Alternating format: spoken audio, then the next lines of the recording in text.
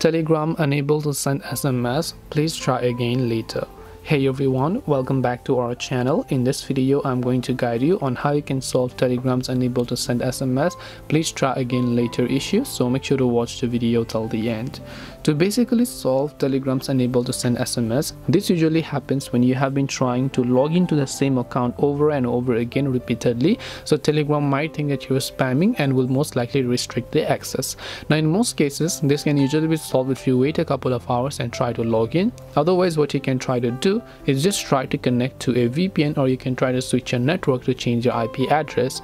After you do that, do not try to log in right away. First of all, long press the Telegram app icon, tap the I button there, then go to storage, clear the cache files, and make sure to clear the data as well. Once you clear the cache files and data, now you can check if the Telegram app has an update. If it does, make sure to update it to the latest version, and now you can try to log into your account. This way you can solve Telegram unable to send SMS problem.